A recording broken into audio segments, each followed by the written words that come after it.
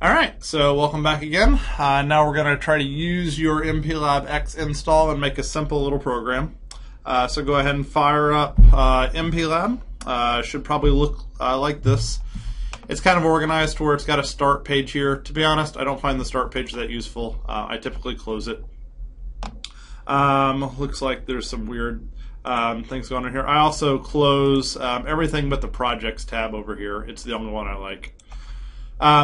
Just to kind of talk about MPLAB X, there were two versions. There was one called MPLAB version 8, and then there's this new one called MPLAB X. MPLAB X is based on a program called NetBeans, so it's got a lot of ways you can edit it so that it looks and feels just like you want.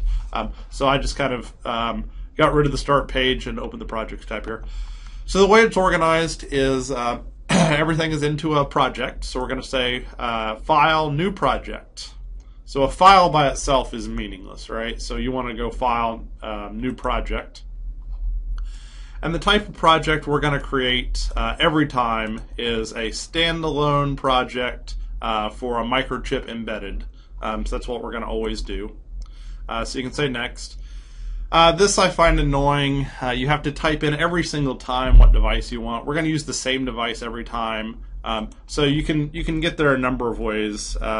Personally, I find it easiest. So actually, you could, if you want, go to Advanced Microcontrollers. You could find it, but I find it easiest just to type in PIC 18F 4520, and then so it should pop it up in the list. You can select from the list 18F 4520. That's our microcontroller in this class. The next question is, all these questions, I know they look intimidating. What hardware tool are you going to use? In general, in this class, we're going to use the PIC Kit 3. You should have gotten a little PIC Kit 3 that we'll use in the next video lecture. But this time, we're just going to use the simulator. The simulator says, stay on my computer, don't actually download to anywhere. It's just kind of for testing. So simulator is going to be great. Next thing it'll ask you is which compiler you want to use. By default, it came pre-installed with 2 assembly language compilers. You do not want to write in assembly language. It looks like gibberish, very, very, very low level. There's other compilers. You should have installed just one, a C18 compiler. Select it from the list, right? So that's the only compiler you have installed. The next thing you've got to decide is how do you want to organize your projects. 2 good options. One good option is just to use the default folder, right? I mean, that totally works. That's no big deal at all. If you would like to be, nerdy like me, I sometimes like to put everything into, kind of like my own area. So I make a folder for the course, and then inside here I'll make one called like ME430 projects. And then I'll put everything into this ME430 projects area. Up to you, right? This first project we're just going to call Hello World. So you can see what it's going to do is it's going to create a folder for you inside that folder location, and it's going to call it helloworld.x. It calls folders.x. It's kind of crazy. And we should be able to hit finish. What that'll do is that'll create a new project for you. Again, it opens up some more tabs, which I don't find that useful. I'm just going to close those. There's also things like task. We'll just close it for now. So what we've got here is we've got our project. Our project consists of header files, of which there are none, and source files, of which there are none, and then a bunch of other things that we don't care about. Let's go ahead and create a new source file. So source files are your .c files. That's where your actual implementation is. Header files are .h files. That's where you say what are the functions going to be. We're going to use source files, .c files quite a bit in this class.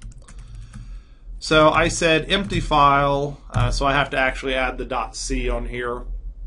Because it could have been any type of file. So I created a file called helloworld.c. All right, easy enough. You could call it a different name, but helloworld.c is going to be great. And then for the purposes of this video lecture, you can just kind of type what I'm typing, right? You can see that NetBeans helps you. So if you want to type it, you can type it, or if you want to kind of autocomplete whenever NetBeans is ready to autocomplete for you, you can do that. The structure of all the programs that we're going to do are like this. They're going to have a area for setup where things happen once, and an area that's in a while one loop. One is true, so it means while true, which means it runs forever. So we're going to have two areas. We're going to have a setup area and a loop area. These are going to be within a function called main. I should figure out how to change the font size on this, maybe some other time. Hopefully you'll be able to read it this time, then I'll fix it for next time. So what I want to type is I want to type a command called Printf. Printf is a function. We're calling this function. We did not write this function, so it better be in some other library. It turns out that's why we did this #include at the top. It's in a library called standard.io, which is abbreviated stdio. And it's Hello World.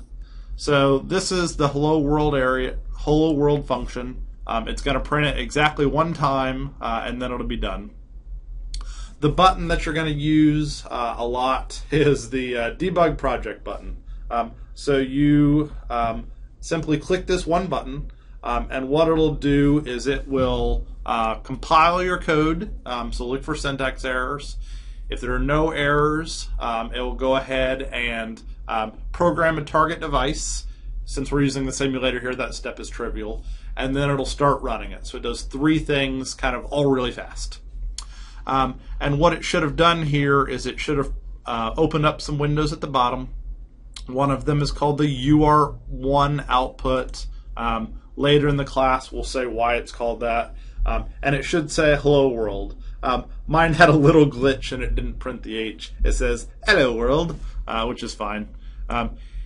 The way the debugger works is you can stop the debugger.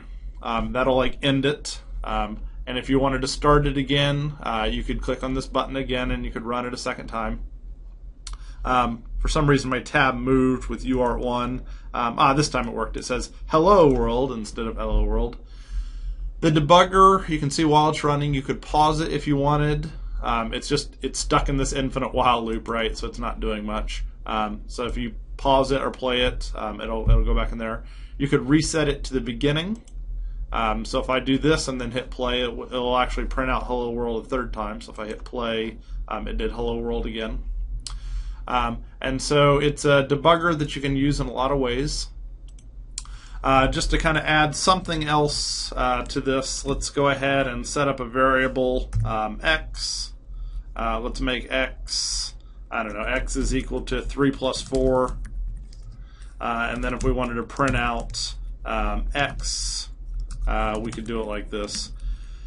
What I'm doing here is what's called a formatted print statement. You can just copy the what I'm typing, but it's printf.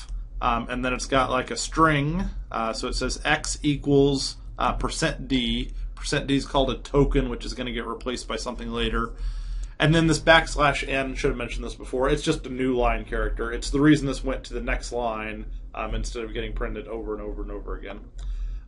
So that's the change that I wanted to make. So now it should say Hello World and then x equals 7. I'm going to go ahead and clear off. So I right-clicked and then I found clear. I know it's off my screen, and it cleared it off. And now if I run it, it'll say in this UART1 output, Hello World x is equal to 7. There's also the loop area, just to mention it. What the loop area can be used for is for doing things continuously. So let's say I used a command that you'll learn about later, which is x++. This is shorthand for saying x is equal to x plus 1. It's just kind of a little syntax in C. By the way, this is the joke. If you've ever heard of C++, it's because of this operator, right? This operator is like the next version of something. So that's a little trick there. Another thing you'll notice is that I copy pasted this line and I just pasted it right in here. The tabbing was wrong. That's okay. I'll hit Alt Shift F, and that's an auto formatter. Alt Shift F. That's your friend.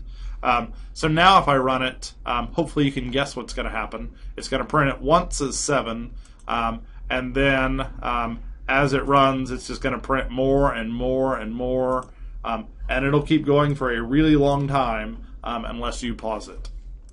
And so that's kind of all I wanted to show you. I wanted to do Hello World just so you could make a program that works. I wanted to show you this kind of setup area that happens once, and then this loop area which happens forever and ever and ever. And I also wanted to mention that you can include header files and use functions you didn't write. We'll talk more about these things as we go, but now you've got your Hello World program done. Next time what we're going to do is we're going to talk to a real device. See you then.